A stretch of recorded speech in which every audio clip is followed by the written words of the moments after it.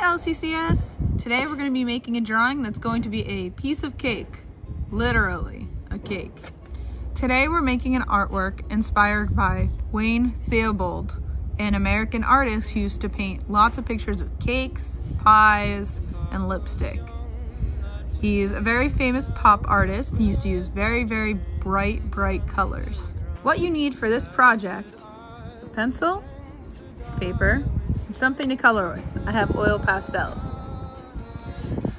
What we're gonna do to start off with is on our paper, we're going to, at the top, make a big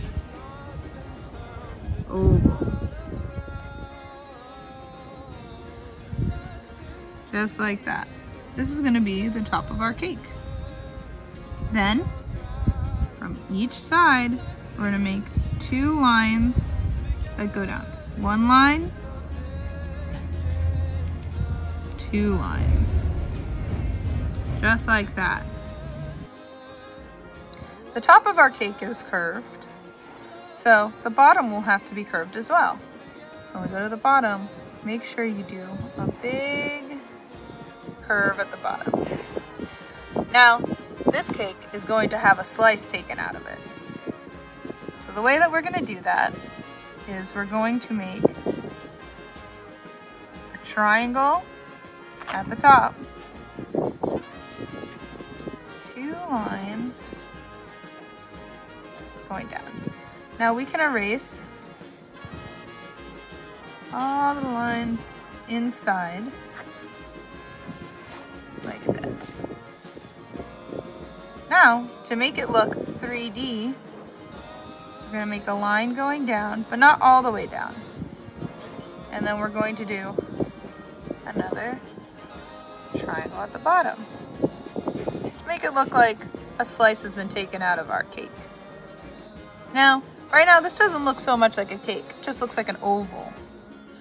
So the first thing we're going to do is we're going to put it on a plate, which is also an oval. And then you're gonna add whatever decorations you want. I'm gonna add icing.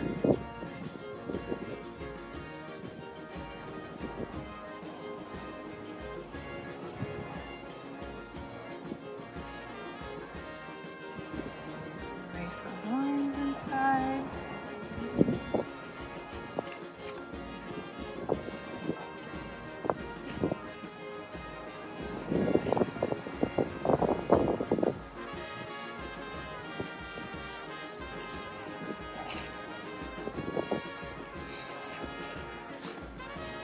I'm gonna add inside the cake, I'm gonna add icing in the middle, because some cakes are put together kind of like with icing holding together 2 smaller pieces of cake, like that.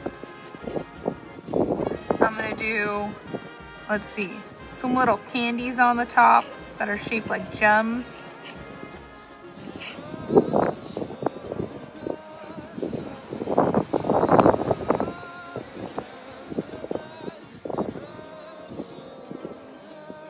Or I can add some candles.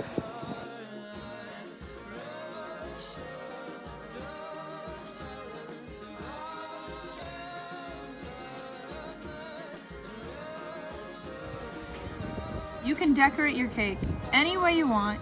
You can use any colors you want, but everything has to be colored in. No white spots, careful coloring. Which means if I want to make the cake orange, I'm using small strokes to make sure I color in the whole thing, and I'm pressing dark. Okay. And it's also a good thing to outline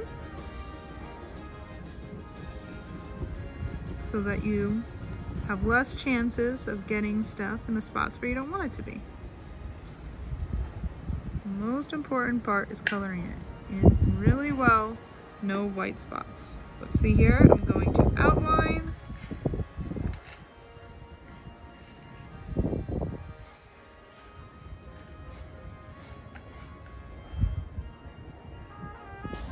If you have a friend to help you color, then you can do it together, your siblings or cousins, whoever you're with, and you guys can color together. That way you guys can get it done faster.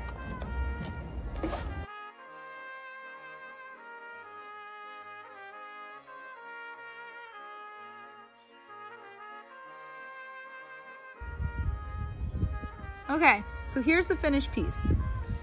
As you can tell, Miss Maddie and I used very, very bright colors. We left no white spots. Even this color here, that's very light, is actually a light green. So this is the way I want to see you guys make yours.